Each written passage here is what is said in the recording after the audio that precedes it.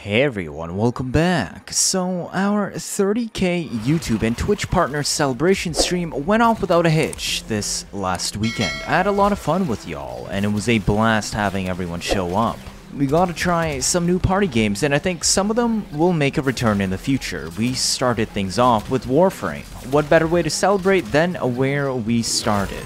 First thing we tackled was an Inaros level cap run. Yes, you heard right. Inaros Steel Path Disruption against level 9k. This has been on my mind for a while, and I know people were beaming me to do it, so we just went and did it. But this isn't just any level cap run, it was complete with meme weapon setups as well. My arsenal of choice: a Lenz to DPS, an Epitaph, and Vastilok. The Lenz was amazing for killing trash mobs actually, and could even make a pretty fat dent against Demolysts, though it definitely struggled against them as the levels climbed up. I would say the viability of a pure slash Lenz with full strips against demos fell off around level 2000 or so. Full strip because it took multiple shots, so the alpha damage from Lenz itself was pretty significant in chalking Demolyst HP. If I picked an actual proper DPS weapon, I doubt I would have had any issues whatsoever dealing with the level cap demos. Of course, Inaros is the elephant in the room here. How did I stay alive on a frame that gets one shot even by level 600s on the best tanking builds? Well, that's the thing. I didn't. I still died many times, but it was much less than how much a normal Inaros would die. This isn't a normal Inaros build. You see that 2300 HP bar? So this setup only works in team disruption and is entirely dependent on your whole team being capable and actually able to kill trash fodder consistently, which honestly isn't much to ask in proper teams, but also means this is definitely not a build you want to bring on a random level cap run. But then again, regardless of build, why would you bring in Inaros to level cap willingly, if not just for the meme? So let's take a look at what's going on here. This is the Inaros build I was using. It looks very weird, doesn't it? It's because of the philosophy I explained earlier. When doing endurance runs, getting hit at all without shield getting up means instant death. Yes, Inaros works fine for Star Chart. Yes, Inaros even works fine for base Steel Path. He even works for multi-hour survivals. But only up to a point. Once you get above level 600, he starts getting one shot. It doesn't matter if you're using an 11k HP Triumbral Inaros with Adaptation and Null Stars, or Aviator, etc. You will die. For most people, this isn't a problem, but for what we are doing here, where the entire point was to bring him to level 9999, this obviously creates some issues. Where do you reach level 600 plus? If I remember correctly, that's somewhere between 3 to 4 hours on Steel Path Survival, or about round 24 in Disruption, which is about an hour and 20 minutes in Steel Path. A level cap run typically takes about 2.5 hours in Disruption, plus or minus half an hour. But getting back to the build, if you're going to die to a single hit, then there is no point in me building for health. Instead, I went the other route and build for massive CC. More specifically, this is a muzzle flash Inaros. Now, I know I could run a Resonator Inaros, but that completely removes the threat of enemies in the game. At least Muzzle Flash still requires you to actually kill enemies to upkeep the ability. I want some semblance of fun still. Muzzle Flash is the Augment for Shooting Gallery, Mesa's Helminth. While the base ability is kind of copium as a Helminth, the Augment makes it one of the best helmets, if not abilities, in the game. It creates an AoE blind that completely bypasses all obstacles on map and even hits things in other rooms so long as they are in range. It triggers off 6 kill assists from your team as a whole, which is why I said this is specifically a team-oriented Inaros endurance build.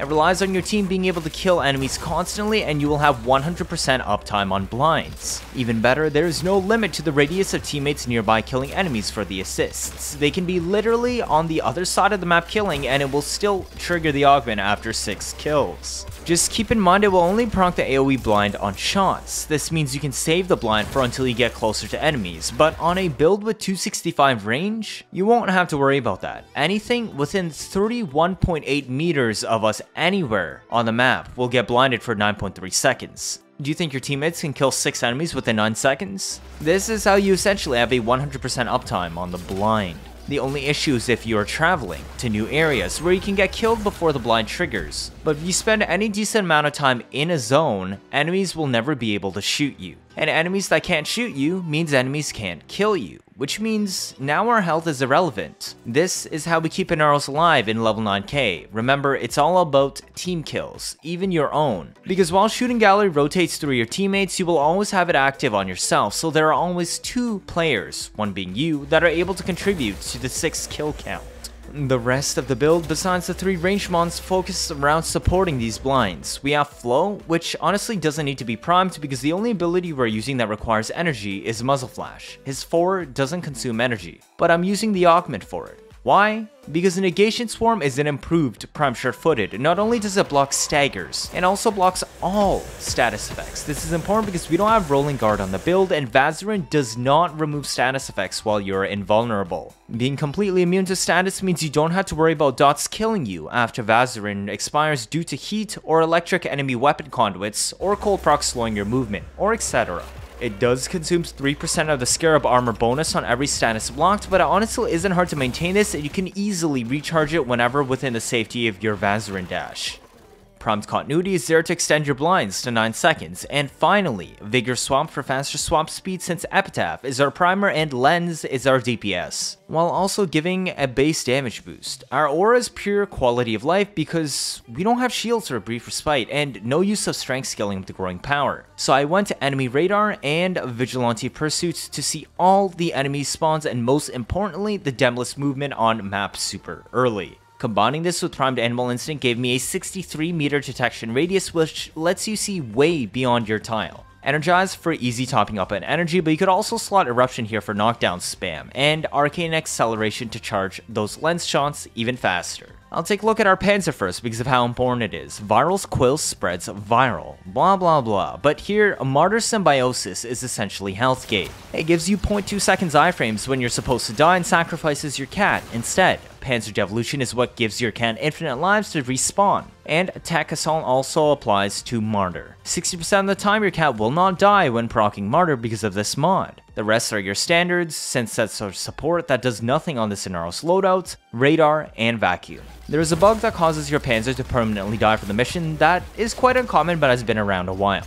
That will remove your Martyr Symbiosis health gate window, and you'll notice because you'll be dying a lot more in Inaros. I don't know what causes this bug, but usually you'll get it later in the run due to just RNG odds, but this time I got it super early around rounds 12 to 14, which honestly sucks, but it is what it is.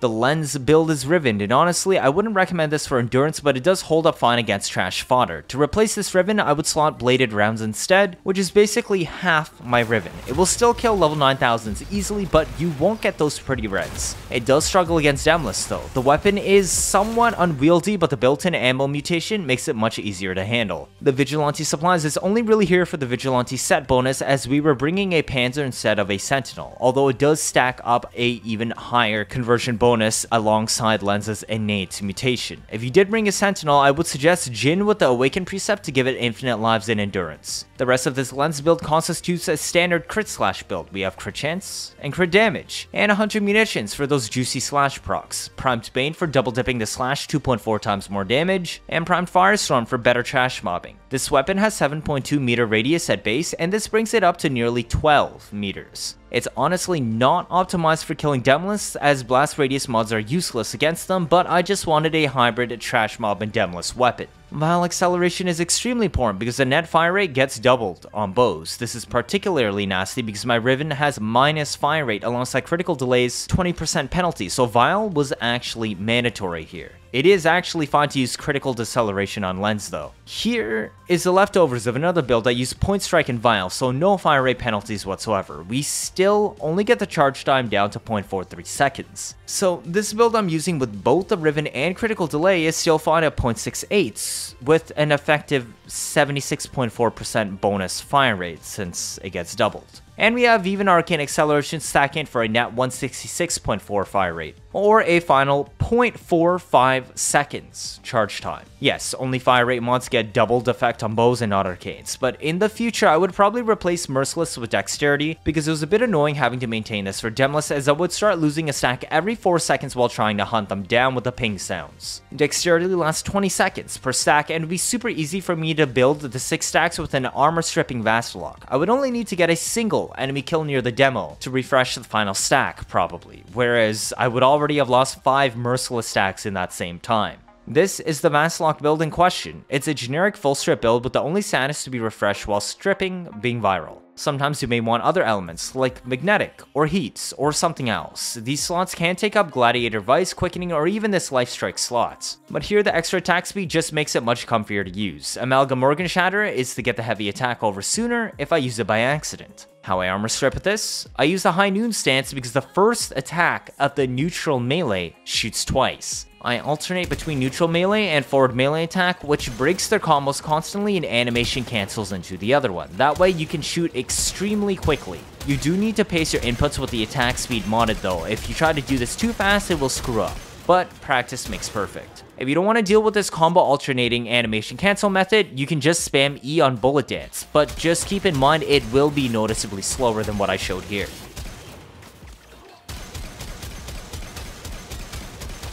The primer, massive AoE prime fulmination Epitaph. This gives it a 13.28 meter radius for maximum priming potential. We got radiation and viral modded on to both increase our damage delta and turn friendly fire on and detract their aggro from us. The built-in blast will also reduce their accuracy for if they still actually shoot us and force cold procs to slow them down even more. The ultimate all-in-one primer and CC tool. Prime Demo mutation because you'll be shooting this a lot, and Augur Seeker for longer status duration. On other frames that actually have shields, this Augur mod will also contribute to the shield conversion bonus for regenerating shield gate through casting abilities. Arcane is Dexterity for extra swap speed. And that is it. If you ever want to bring Inaros to Endurance on a team, this is a way to keep them alive. Don't get shot to start with these massive blinds. All you gotta do is just make sure muzzle flash is active at all times and have your Scarab armor charged up to block status effects. Every once in a while, when the percentage drops from blocking too many statuses, you can Vazar and dash yourself to freely charge your 4 back up during the iframes. Meet a Demolyst? Slow it down with Epitaph. Then freeze it with Magus Lockdown and strip armor with Vastilok. Then pull out your lens and bust out those shots to cap them, preferably aiming at the head for the headshot multiplier bonus. Honestly, that rotation will work with any DPS weapon, and better for ones that are actually competent for disruption Demolist killing. Finally, one last thing. Don't fail conduits to have the Pack Hunter bug effect, especially if it isn't the final conduit. This conduit effect replaces spawns with the Hayaka Masters and their spawns and occupies the spawn cap. If you fail this conduit, it will not reset spawns back to normal, but the conduit does not spawn more Hayaka Masters either, which will break spawns and leave you with nothing to kill and force you to extract. This actually happened to us on round 45 on the second last conduit. So we only got to see level 9800s and barely missed out on the level 9999s. Keep that in mind. Anyways, if this is your first time watching, feel free to leave a like, or better yet, subscribe. Let me know your thoughts down in the comments. 79.5% of you are not subscribed. I'm trying my best to get you new information out always, as soon as possible. Like I've done with covering all this new war stuff and the future content. Stick around if you want to see interesting memes and builds on a nearly daily basis. You don't want to miss out on any of that, do you? That'll be it for this video. Thank you all for watching, and see you all next time.